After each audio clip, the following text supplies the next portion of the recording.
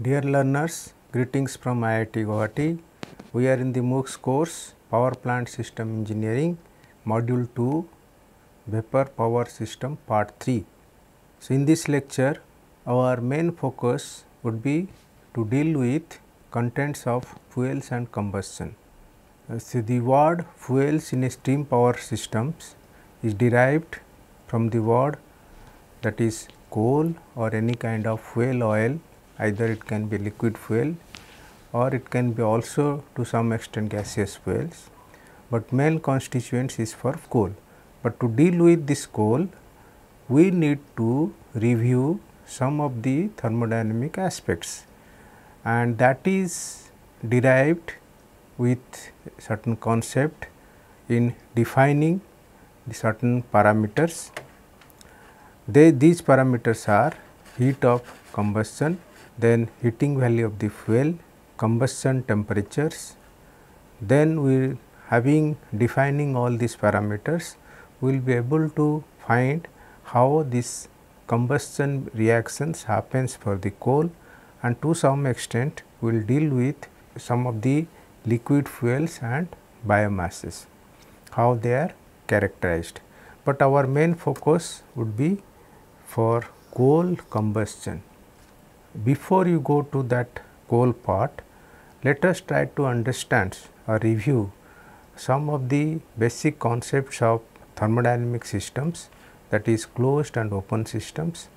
As you see here, the closed systems does not allow the mass and energy interactions to be possible. So, it only allows that a system is having its own boundary, and whatever energy which is in the systems, that is mainly with internal energy. Whereas in a open systems, it allows both mass and energy interactions, and for which the system is defined in terms of control volume. Now, in same philosophy, if you try to look at a reactor in which this combustion is going to happen, for example, you can view a reactor as a container in which there is a entry for carbon and oxygen at certain reference pressure and temperatures, but out of this reactor, that means once the carbon and oxygen they react each other, the reactor gives out the product which is carbon dioxide, but at same reference pressure and temperatures. What I am trying to say here, such a systems can be either viewed as a closed systems. So, when you deal with the reactions that is happening within the reactor, then we can take it as a closed systems. But if you deal with complete systems involving entry of carbon and oxygen and exit of carbon dioxide, then you can view it as a open systems. With this philosophy, heat of combustions, which is normally represented as a energy interaction as heat for a thermodynamic systems, is interpreted as heat of combustions. So, here heat release interpreted as a heat of combustion. Now, with this basic philosophy, let us try to define the what do you mean by heat of combustions for open systems. So, if you refer this figure, so basically this carbon and oxygens are treated as reactants, and the products, that is CO2, they are treated as the output from this reactor is CO2, which is treated as a products. And through this process, if you hypothetically say there is some heat is coming in and there is a work transfer, then complete equations can be represented, that is first law for an open systems. We can write is enthalpy of reactants, total enthalpy of reactants plus total energy which is entering, and enthalpy of products, then the work transfer for this reacting systems. Now, if you split these reactants, that can be reactants can come up with many number of constituents. So, it is a summation of all the reactants with its corresponding mass and enthalpy, and rest of the parameter remain same. Now, this mass can be represented in terms of number of moles and the molecular weight of those components. And here the enthalpy is represented as HF, and we call this HF as enthalpy of formation. So, this is how we view this enthalpy of formations, and later point of time we will see this and how this enthalpy of formation is related to heat of combustion. Now, let us see same concepts like for example, if you say the combustion of ethane, and ethane takes 3.5 times O2 to form CO2 and H2O. It is a complete combustion for which CO2 and H2O are the final products. Now, if you want to define the concept of formation of enthalpy of heat released during this formation, then let us try to understand how ethane is formed. So, if you take a reference condition of 1 atmosphere at 20 and 25 degrees centigrades, then the chemical formula for ethane is C2H6, and where 2 carbon atoms reacts with 3 molecules of hydrogen to form ethane, and during this formation of ethane there is a heat release, that is 2817.3 kilojoule per kg. Similarly, enthalpy of formation of CO2 can be interpreted as 8946.8 kilojoule per kg. This is the experimental evidence, and when there is a plus sign here, and we call this as its exothermic reactions. So, we can say that heat released during this formation is negative quantity, which is minus of this, and this is how the enthalpy of formation is related to an exothermic reactions. Now, same thing for a closed system if you want to interpret. For instance, if you arrest that already reactants are, there is no entry for reactants and no entry for products, and we say that this both reactants and products are within this reactor. So, you will replace this reacting system as a simple closed system reactor, and this, so that this delta W and delta Q will be 0, then entire heat release, that means both reactor which contains already the, that is which already contains this fuel plus air. So, when they react each other, it produces energy, but that energy is arrested within this reactor itself, and that is interpreted in terms of rising its internal energy. And such a thing, since there will be, since in this case there is no work output, so it is a non-flow work, and such an example can be interpreted as a like a bomb. So, bomb means already fuel and air is, fuel is there, and when you just ignite this fuel, it releases the energy. So, it is a explosion of bomb can be treated as a fuel burning in a closed system. So, same philosophy we can also analyze how much internal energy changes during this process.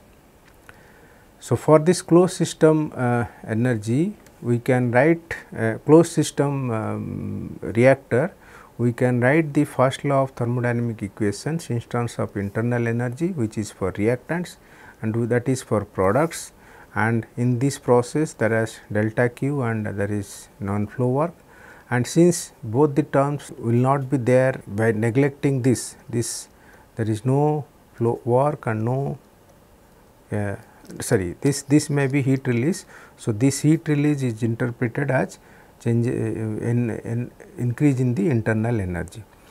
So, basically this UR can be replaced as H minus PV, and PV means it is flow, PV means you can interpret as an ideal gas, we can write N R0 times T, and for reactants, and the from the right hand side we can write this as a products.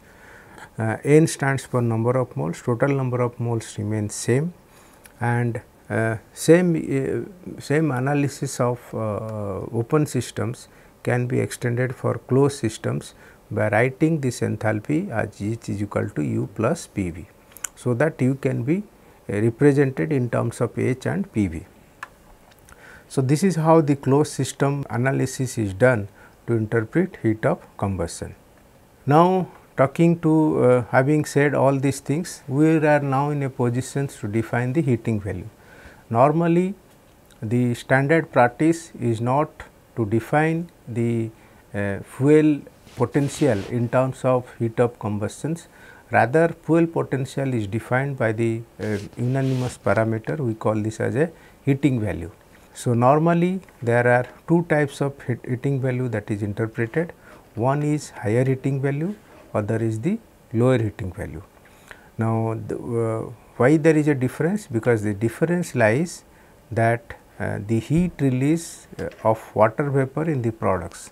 So, if you see our earlier reactions in a complete combustion reactions, always there is a formation of water.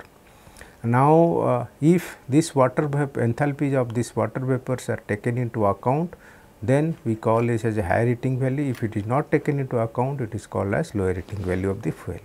So, heating value is defined at the heat released for a complete combustions that begins at standard temperatures, that is 25 degree, and the products of the combustion are cooled to same temperature in a steady adiabatic systems without involving work.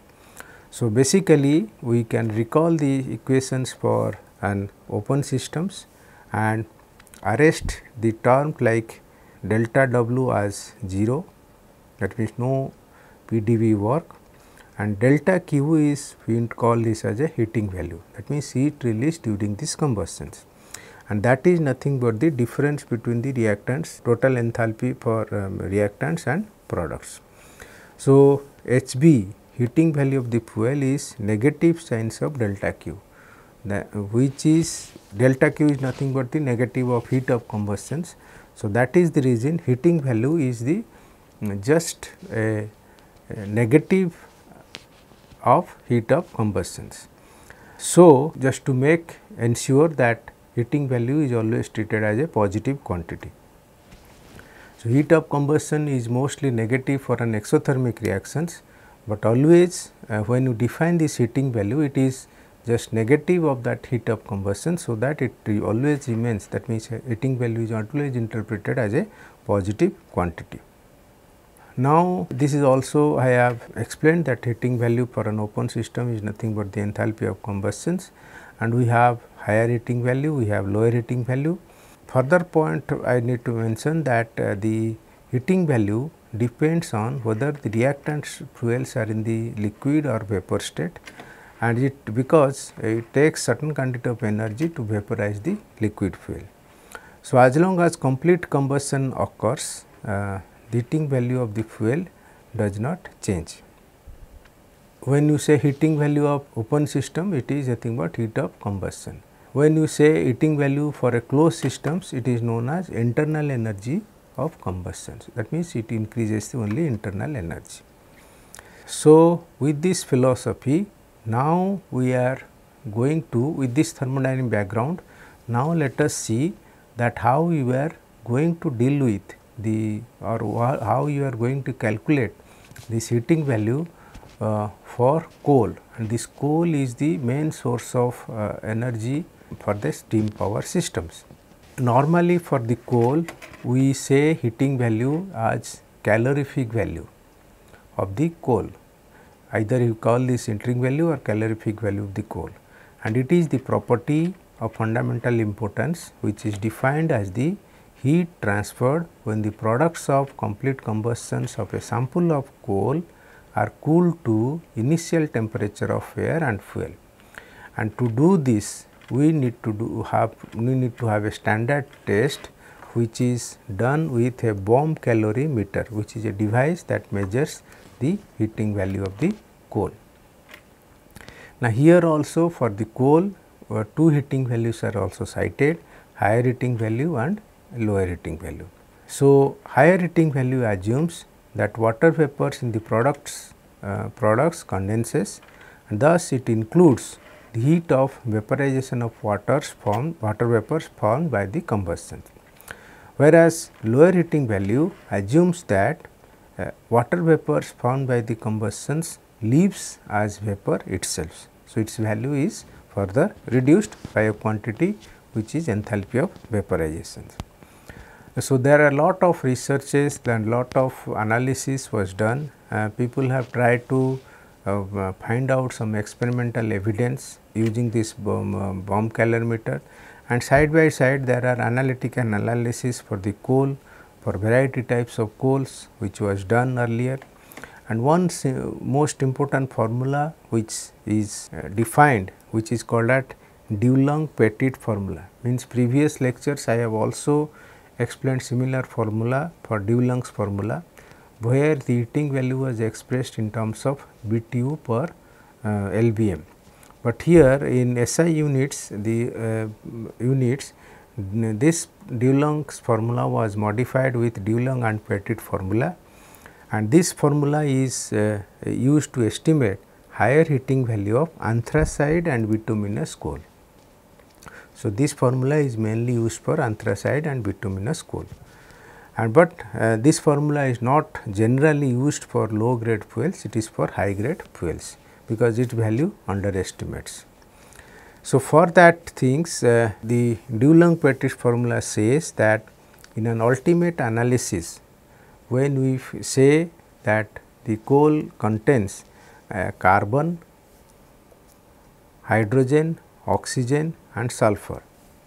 So, for these 4 items because they only take part as a combustion reactions. This formula states that once you know their mass fractions, then heating value of the fuel can be expressed by these expressions, and these expressions was routinely used and and tested using bomb calorimeter for various coal samples, and finally this formula was unanimously accepted. So, for a given coal and ultimate analysis, if you know their constituents, then we can find out higher heating value. Once you know this higher heating value, we should be able to calculate lower heating value of fuel by subtracting from mass of water vapor multiplied with enthalpy of vaporization. Now, enthalpy of vaporization for water, if you take into account, so that this becomes HSV minus 2.395 mass into MW. So, basically speaking, if you know the mass of water, then we can we can calculate the heating value, lower heating value of the fuel.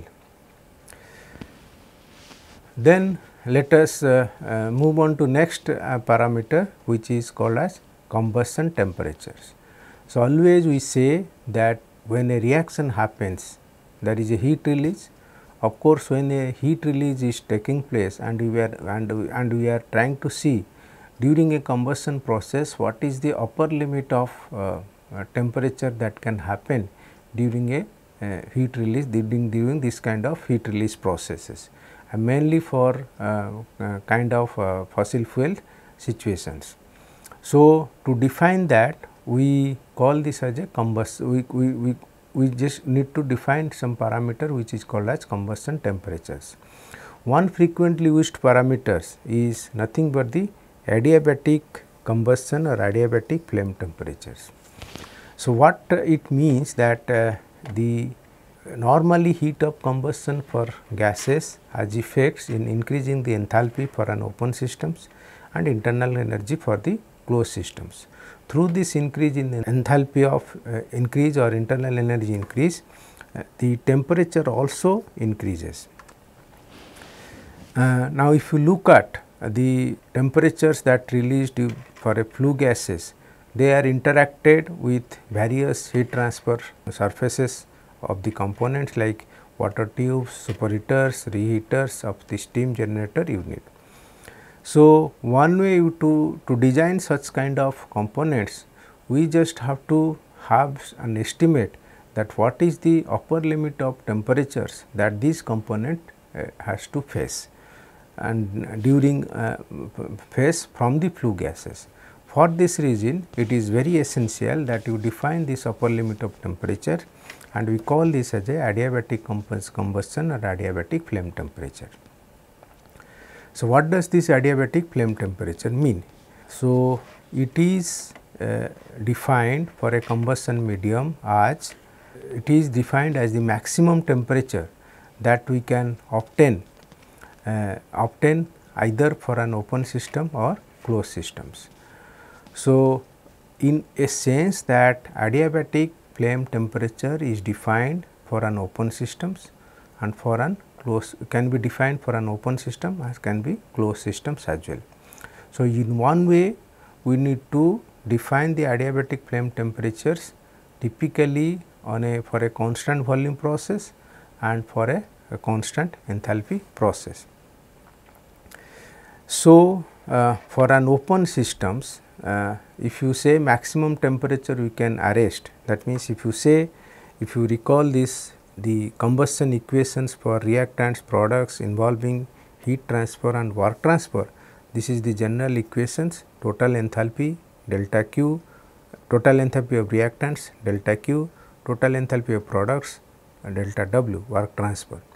By arresting these two values as 0, we write this equation as this, and when this enthalpy of reactants and products they are equal, under those circumstances whatever temperature rise can happen within the reactor, we call this as a adiabatic flame temperature or adiabatic combustion temperature at constant pressure.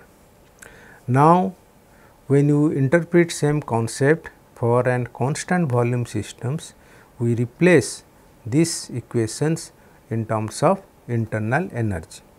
So, basically this internal energy is represented as H minus PV. So, for that we write same equations by involving considering PV is equal to RT nRT. So, we rewrite this equation in this form. So, in this form of equation also there is a non-flow of work which is 0 and this is also 0. So, based on this we arrive at this particular expressions which is for which enthalpy of reactants and enthalpy of products match. So, under that situations the maximum temperature that you can achieve is known as adiabatic combustion temperatures. So, if you recall or refer this particular figure which is talks about enthalpy and temperatures, and for one for reactants, other for products. So, basically there is a heat release. So, you have a negative sign here. So, we are looking at the enthalpy value in the negative directions. Now, if you keep on increasing the temperatures, the reactants vanishes and products are formed, and one particular point of time the enthalpy of reactants and product matches, and that coordinates of that point we call this as adiabatic flame temperatures. So, with this viewpoint, now let us see that how we can go for the combustion analysis for the coal. So, our main target for the combustion of coal, which means it is a high temperature oxidation with fuel elements. Now, if you take coal or any fuel oil which are nothing but the constituents of fossil fuel, they mainly contain on mass basis with components as carbon, hydrogen, oxygen, nitrogen, sulfur, moisture and ash. So, this was explained in our earlier lectures, the constituents of coal. Now, if you take their total mass, we can say C plus H plus O plus N plus S plus M plus A is equal to 100% by mass. But main issue is that out of these elements, the combustible elements are only carbon, hydrogen, sulfur. So, they can take part this oxidation process. And why we say nitrogen? Because nitrogen is already there in the air itself. So, if you see these combustible reactions with carbon and oxygen, so carbon plus oxygen gives CO2, hydrogen plus oxygen it gives H2O, sulfur plus oxygen gives SO2. This is the situation for complete combustions.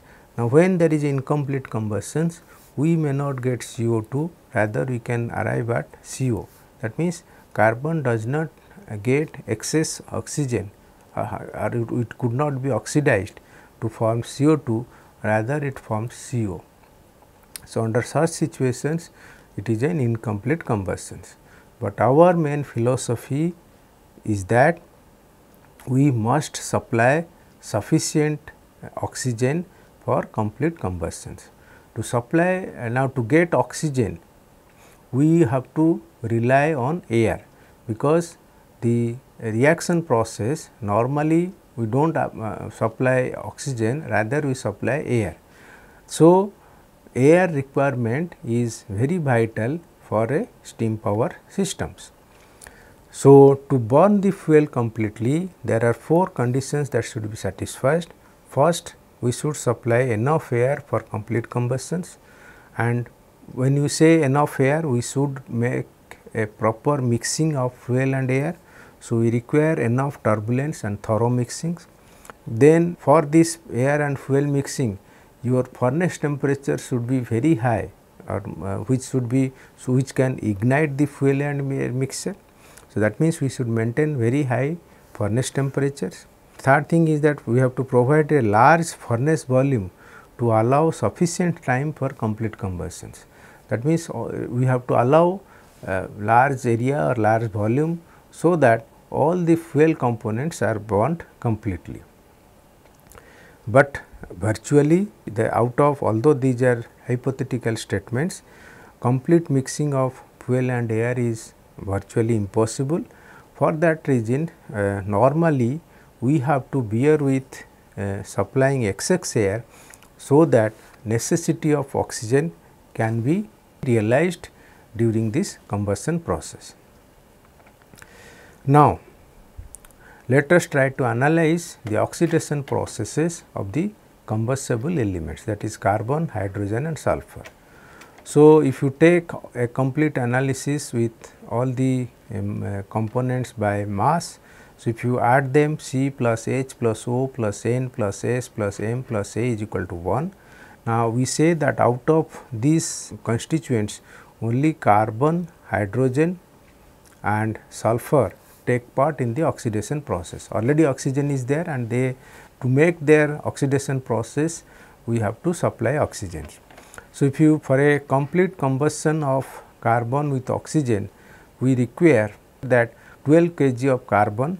For 12 kg of carbon, the oxygen requirement will be 32 kg, because its molecular weight is 32, so that it forms 44 kg of CO2.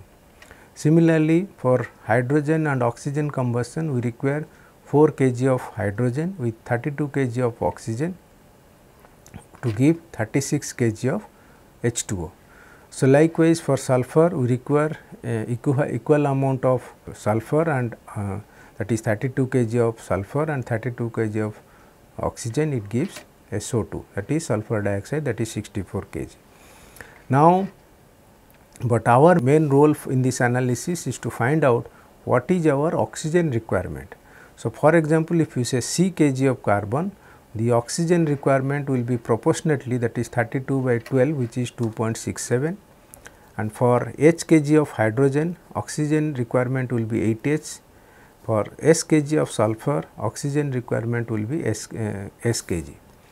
So, the total oxygen requirement for this combustible element would be 2.76 C plus 8 H plus S is this, but already coal contains 1 unit of oxygen, it is minus O. So, our requirement is this minus O, because already some oxygen is present in the coal. So, this is the oxygen requirement, but then we cannot get oxygen directly for such a large amount. So, we have to rely on the oxygen supply from air, but again air contains 23% of oxygen by mass. So, correspondingly, to burn 1 kg of fuel up for complete combustions, the total theoretical air requirement would be WO2 divided by 0.232. Then this is the final expressions, that is theoretical air requirement for coal. So, if you know carbon, hydrogen, oxygen, sulfur, constituents by mass, total theoretical quantity of air can be calculated. Then but actual quantity is something represented by excess air, because it is not always possible for a complete mixing. So, we always have to rely on excess air. So, when excess air is supplied, we need to define another parameter which is called as a dilution coefficient, which is defined as ratio of W A by W T. Now, from this also one can calculate what is the excess air, percentage of excess air, that is W A minus W T by W T. So, this is this analysis will tell us that for a 1 kg of fuel what is the requirement of air. So, this is all about the coal analysis. Now, let us talk something on liquid fuel, and this is a very conceptual, and we are not going deep into this because liquid fuels utilization is very rare for steam power applications, because we require very large quantity of fuels, that is which you can get from the coal.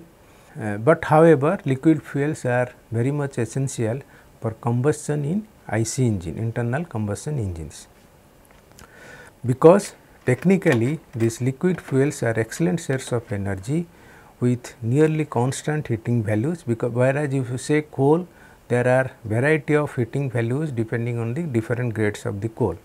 But when you say liquid fuels, they have a very nearly constant range of heating values. They are easy to handle, store and burn. Many a times the crude oils is refined, fractionally distilled, cracked into products with various formation like formation of gasoline, aviation fuel, diesel fuels, fuel oil, lubricating oils. All these things are obtained through various chemical processes. The other category of the fuels are also known as synthetic or syn fuels. They are the gaseous and liquid fuels that are produced largely from the coal and various waste or biomasses. Now, the conversion of coal to these fuels is obtained through gasifications or liquefacions. So, gasifications or liquefations are some of the techniques in which we can convert the coal into liquid fuels. Now, for such fuels we define a parameter which is normally called as flash point, which is the lowest temperature that allows inflammable vapors to be formed, and it is found by heating the fuel slowly, sweeping a flame across the liquid surface and noting the temperature at which distinct flash occurs. So, there are flash point apparatus which can measure the flash point for any given fuel. The crude oils have low flash points and they require special handling procedures, but the most suitable crudes for direct burning of the direct burning of the sulfur contents. So, now coming back to more details on the liquid fuels, if you see the crude oil, they contains 83 to 87% carbon, 11 to 14% of hydrogens with varying amount of sulfur, oxygen, nitrogens and other particulate matters. And normally these liquid fuels are represented in terms of hydrocarbons with a molecular formula of CmHn. So, here M stands for number of carbon and N stands for number of hydrogens, but their linking or interlinking is done in variety of ways, like paraffins, or they can be olefins, they can be dilofins, they can be cycloparaffins, they can also be aromatics which is benzenes or naphthalene, and of course, this value of N depends on the M also. So, these are the chemical formulas for various hydrocarbon fuels, and when you deal with IC engine combustions, normally this type of liquid fuels are come into existence. And the last component is that deriving the fuel from the biomass. So, biomass we can call it as a renewable source of energy or is a alternative energy resources which we can obtain from plants. So, they are organic matters which is derived from the plants or which are grown in the land, or they can be we can get it through aquatics. They can be forest corpse residues, and they are specially, and they can be animal manure. So, they are treated in a specific way so that the fuel can be used for variety of applications. Hence, they are treated as a renewable source of energy at par with solar energy, and it can because the solar energy is also utilized to grow the plants for this high energy contents through photosynthesis.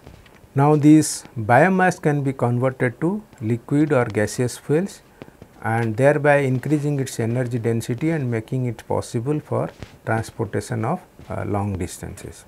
There are possible ways of biomass conversions. One is biogas conversion route, other is thermochemical conversions, and third is biochemical conversions. So, in a bioconversions, it is a direct combustions or thermochemical combustion or biogas conversion as two routes. One is thermochemical conversions, which you call as a gasification or liquefations. Other route is anaerobic digestions and fermentations. So, for which we can create biogas plants and to produce methane and carbon dioxides with minimal impurities. So, this is grossly I have discussed about the liquid fuels, their utilities, their applications. So, this is all about the combustion fuels and combustions, and where our main focus would be solid fuels, which is coal. Now, with this we are now in a position to solve some numerical problems based on the coal combustion. So, the first problem is based on a coal analysis, and in our previous lectures we defined one of the auxiliary components of steam power systems, that is fans. So, there are two types of fan, one is forced draft fan, other is induced draft fans. So, the main distinction of these two fans is that forced draft fans normally handles only air because it supplies air requirement for the combustions, and induced draft fans is used to take the combustion products out of the plant. So, they mainly deal with the air requirement or air which is already present in the systems or various components. At the same time, it has to also take out the products of combustions. So, our main focus in the first problem is that we need to find out for a steam power systems, we need to find out what is the motor capacity for a forced draft fan which operates at 30 degree centigrade with following data. So, basically coal is coming from one end, which is a fuel, and for the coal the mass percentage are carbon 78%, hydrogen 3%, sulfur 1%, oxygen 3%, nitrogen 1.1%, water 3.3%, and coal feed rate is 10 tons per hour. And we require air from the atmosphere which needs to be sucked into the systems with excess air requirement of 30%, and this should be used to burn the coal. We also to calculate the fan power, we also require the plenum chamber pressure, which is already mentioned at 1.8 kilonewton per meter square, and mechanical efficiency is 65%. So, please recall our earlier lectures on fans, where we have written the expressions for power requirement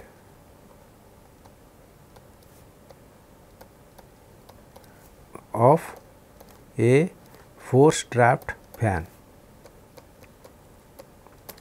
that is W dot F for forced draft fan is equal to m dot into V air, because it handles air, into delta P divided by efficiency of the fan.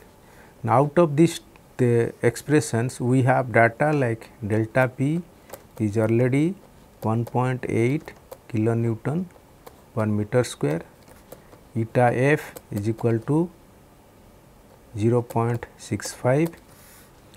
Now, we need to calculate what is specific volume of air. So, specific volume of air we can write it, get it from ideal gas equations, that is R T by P. So, you know R is equal to 287 and T is 30 degree centigrades, that is 303 Kelvin. So, you can write 303 divided by P is atmospheric, because 101,325 Newton per meter square, because we are taking atmospheric air into account, 101,325. So, this will give you specific volume for air is equal to 0.858 meter cube per kg. So, this is all the parameters are known, but we do not know what is m dot. So, m dot is mass of air requirement. So, mass of the air requirement we need to find stepwise. First thing we need to find out what is the theoretical air requirement for a coal combustions.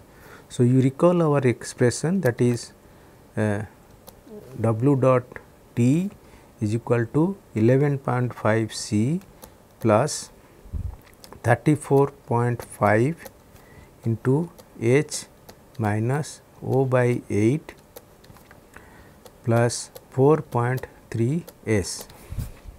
Now, out of this we have already known this data that is given, C as 0.78, H as 0.03, S as O as 0.03 also, then S as sulfur as 0.01. So, putting this number we can write W dot T is equal to 9.907 kg air per kg fuel. So, this is the stoichiometric requirement, but we are supplying excess air. So, total requirement of excess air will be 30% higher than this. So, we can say with excess air 30% excess air. So, this W dot T would be 9.907 into 1.3. So, W dot T would be 12.9 kg air per kg fuel. Now, what is the fuel flow rate? Fuel supply is fuel supply or coal feed rate. Coal feed rate is 10 tons or 10,000 kg per hour. So, by putting this will imply what is mass of air requirement would be W dot T into 10,000 divided by 3600. So, this would be m dot air becomes 35 point, because you know this W dot T. So, this will be 35.83 kg per second. So, we have this m dot air requirement. Then then we can calculate W dot F, that is power requirement for forced draft fan would be 35.83 into 0.858 into delta P, that is 1800 Newton per meter square divided by 0.65. So, the power requirement for the forced draft fan would be 85132 watt or approximately 85.132 kilowatt. Okay. So, this is how we calculate the power requirement for forced draft fan. In the same problems, we have just twisted that if for the same unit or same coal feed rate, if we need to use a induced draft fan that operates with a pressure differential of 2.5 kilonewton per meter square, and but gas temperature is 180 degree centigrade, fan efficiency is 55%. Then what could be the motor capacity? So, in our previous analysis, we get m dot air requirement as 35.83 kg per second, and we also see that m dot gas is because the induced draft fan uses the combustion products. These combustion products are obtained from the rate at which the coal is fed. Coal is fed at the rate 10,000 kg per hour. So, from this we can calculate 10,000 divided by 3600. At this rate, the combustion product or gaseous product or flue gas are generated. So, this gas means here it is flue gas. So, it is 2.78 kg per seconds. So, the total mass is we can calculate the sum of so m dot is m dot air plus m dot gas. Okay. Now, we also need to calculate the specific volume. So, specific volume of air we already know as 0.858 meter cube per kg, and so we can write V air is equal to R T air by P. Also for flue gases we say VFG is equal to R T flue gas by P. So, pressure because flue gas, assuming that flue gas is released to atmosphere, so this pressure can be taken as equal. So, TFG is given as TFG is already given as 180 degree centigrade. So, we can find a relations like VFG is equal to 180 plus 273 plus 273 divided by 30 plus 273 into VAR, that is 0.858. So, flue gas specific volume will be 1.28 meter cube per kg.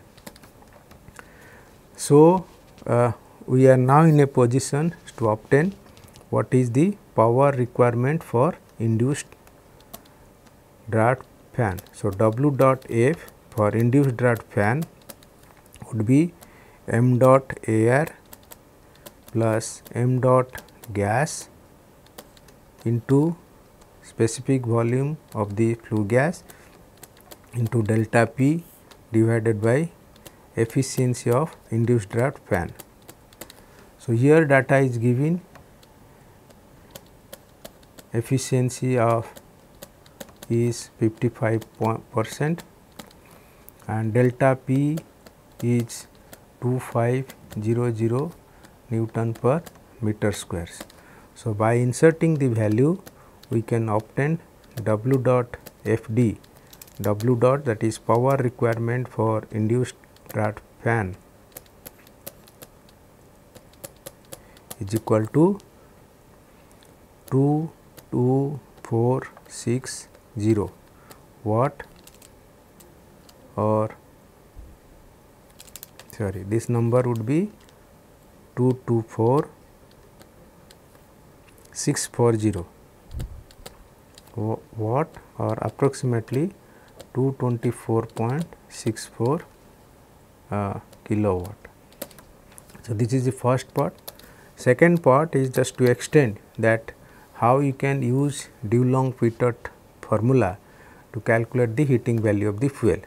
So, we recall Dulong and Pettit formula.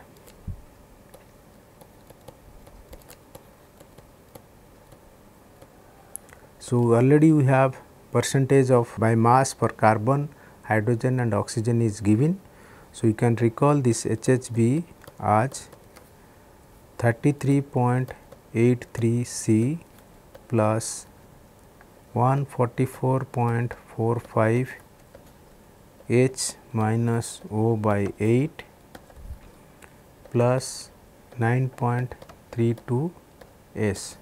So, from question 1 we get the data as C is equal to 0.78, H is equal to 0.03, O is equal to 0.03, S is equal to 0.01.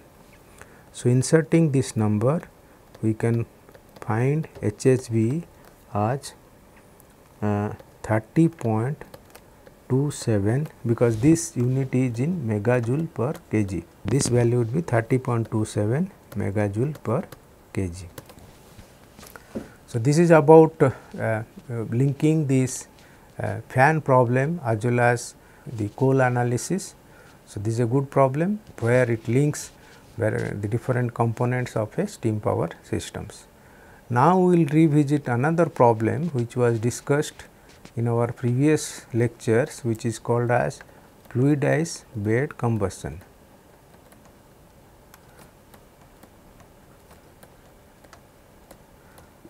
So, fluidized bed combustion means in a combustion unit which is a fluidized bed. So, your initial state is that the coal particles create a initial state, the coal particles form a bed which is in the collapse state. Now, when the fluid is or air is inserted into the bed, it tries to spread. So, it becomes fluidized. So, now it becomes fluidized inside this chamber. So, for this fluidized conditions, our main requirement is that what is the minimum fluidization velocity, when it means to make this condensed state or collapsed state fluidized particle, collapsed state coal particles to become fluidized particles, fluidized state, what is the minimum velocity requirement. So, here basically there are three densities. One is density of bed, that is rho B, which is 1620 kg per meter cube. Other is density of solid, that is coal, that is 2780 kg per meter cube, and third is air, density of air, that which is we all know 1.2 kg per meter cube. In addition to that, we have viscosity of air, which is 1.8 into 10 to the power minus 5 kg by meter into second, and also the diameter of this fluid particles dP is 420 micron. So, with this data we are going to calculate what is the voidage and minimum fluidization velocity. So, first expression we recall as voidage, which is alpha is 1 minus rho B by rho S. So, it is 1 minus 1620 divided by 2780. So, voidage is a straightforward answer. We get the voidage at 0.417. Now, to go for the next study, that is fluidization velocity, we have to recall Reynolds number, and this Reynolds number has a empirical relations with a number which is called as Archimedes number. If you recall our previous lectures, the expression was written as for Reynolds number as C1 square plus C2 into AR stands for Archimedes number to the power combined to the power 0.5 minus C1. So, data for C1 is taken as 27.2 and C2 is equal to 0.048. Now, this Archimedes number AR is defined as rho A into rho S minus rho A G dP Q divided by mu G square. So, all the data are given here, and when we insert these numbers, we arrive at AR is equal to 7480. So, all the data is given rho B, rho S, G is 9.81 meters per second square, dP is 420 micron. So, putting this mu air, that is gas, that is given as 1.8 into 10 to the minus 5. So, putting this number, we get Archimedes number as this. Then we can rewrite this Reynolds number as rho Vd, that is minimum fluidization velocity, rho air, because fluidization happens for air, that is dP divided by mu A, that is equal to C1 square 27.2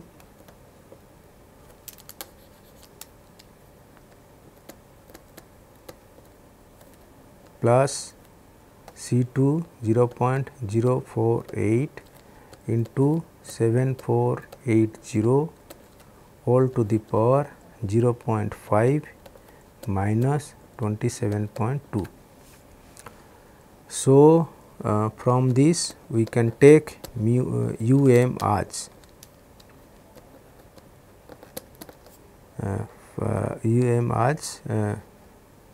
so this value becomes 5.95. So, we say 5.95 into mu air, that is 1.8 into 10 to the power minus 5 divided by rho air, that is 1.2 into 420 into 10 to the power minus 6. So, answer lies as minimum fluidization velocity is 0.2 meter per second. So, it means that we must supply the we must insert a velocity to this air at a rate which is velocity of air should be 0.2 meter per second to bring this collapsed state of particles into fluidized state. So, this is all about this lecture today. Thank you for your attention.